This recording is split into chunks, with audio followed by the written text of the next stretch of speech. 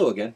Today I'd like to talk about graphic notation and graphic scores, or at least my use of them in some of my pieces.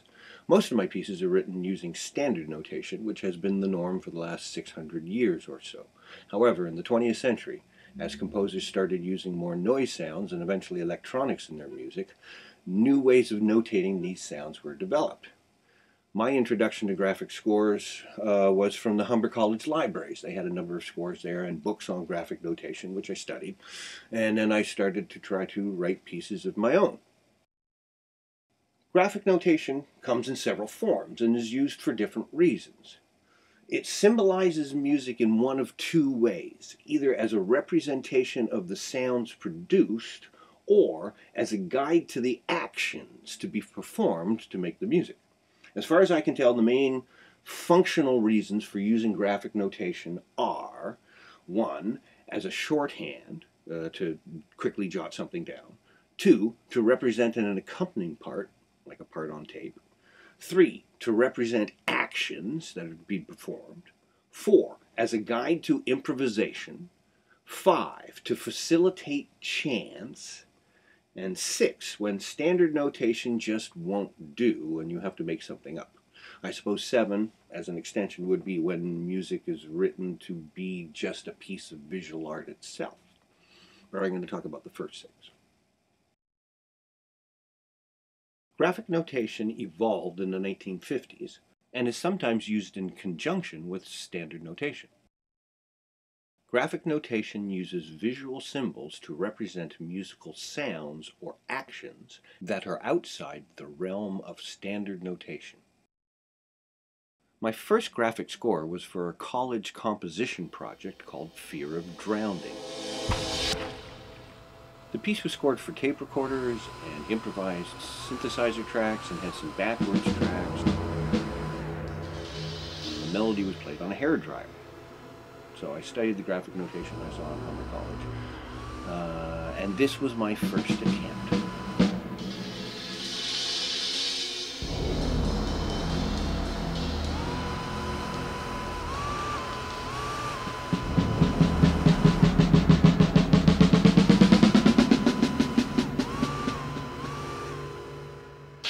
A couple of months later, I was fooling around with my synthesizers, and I came up with a keyboard improvisation, and I quickly jotted down some squiggles on a piece of paper, which became the graphic score for that improvisation.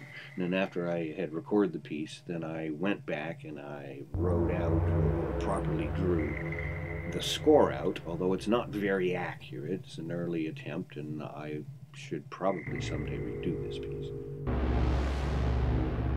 The score as it is more of a piece of artwork than a really functional musical score.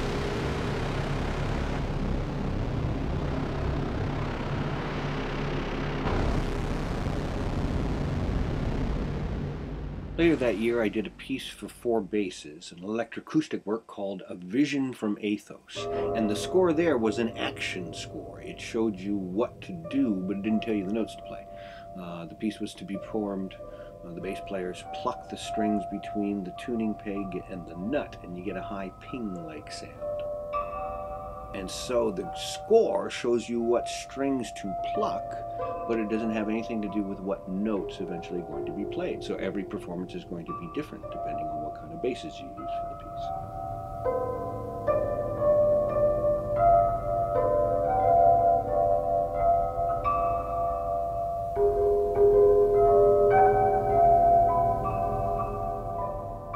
I also wrote a couple of piano pieces that year, which became part of a short collection called 3 Etudes for Piano.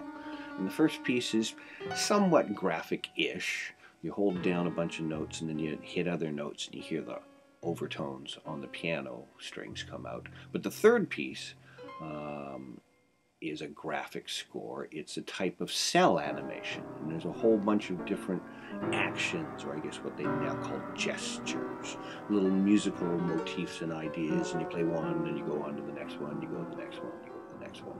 The piece is supposed to be followed in a spiral, but you don't necessarily have to play that way. You can jump around and play one sound and another, and the sounds are to be improvised somewhat. So again, every performance is going to be somewhat different.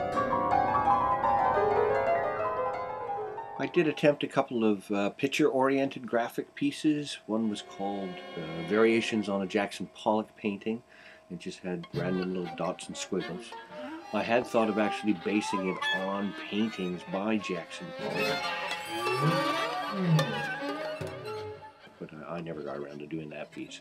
And another piece called Circles, Squares, and Triangles, which had different shapes, and the circles, you would do a particular thing in a loop over and over and over. In a square, you would stop and change. In a triangle, you would do the opposite of what somebody else was doing. I never finished that piece either.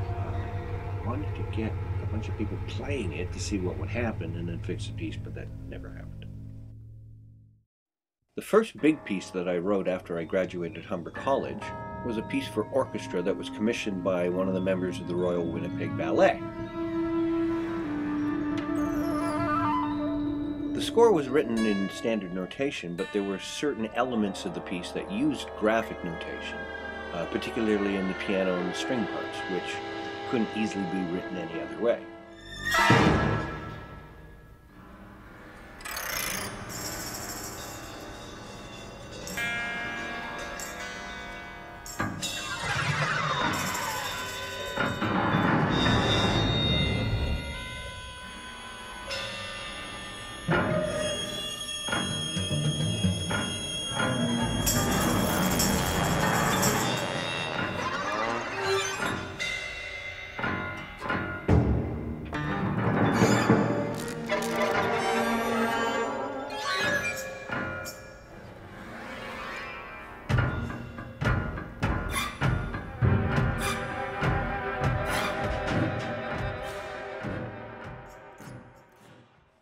I used different forms of notation in the 90s for a couple of different pieces.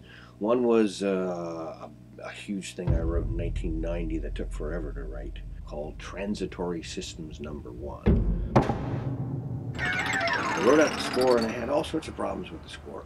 So many problems with what I wanted to be done on cymbals that I eventually came up with a new notational system for doing specific things on cymbals, which led me to write my sonata for solo cymbal in 1994, which uses a graphic notation that shows the actions to be performed.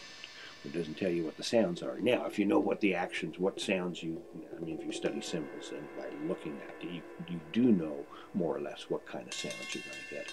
But the actual pitches and timbres, again, are going to be different from performance to performance, from one cymbal to another.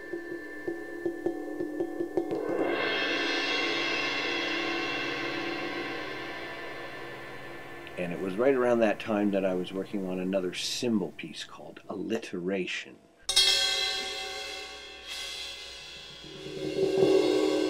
And it got sketched out, and I do have a recording of it, but it's really just a draft. I think the score is going to have to be tightened up. I don't know, there's a few quirks about the notation I have to fix up on this piece.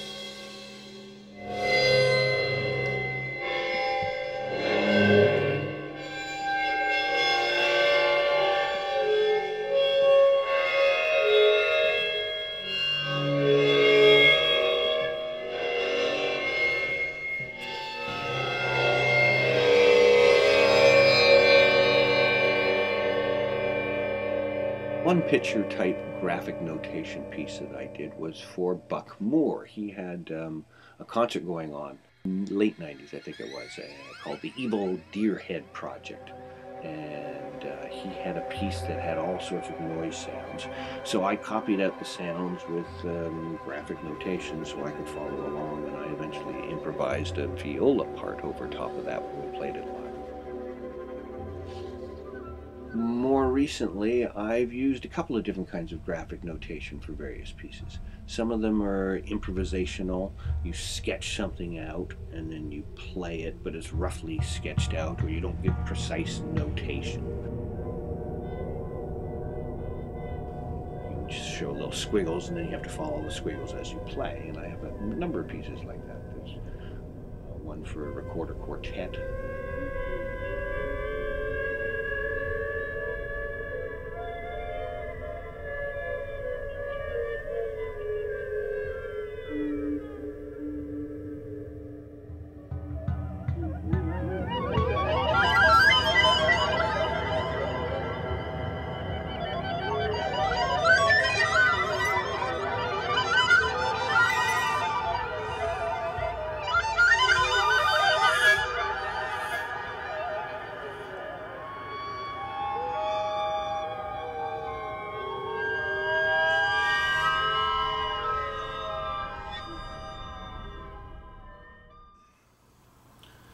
Well, there's a look at some of my earlier works.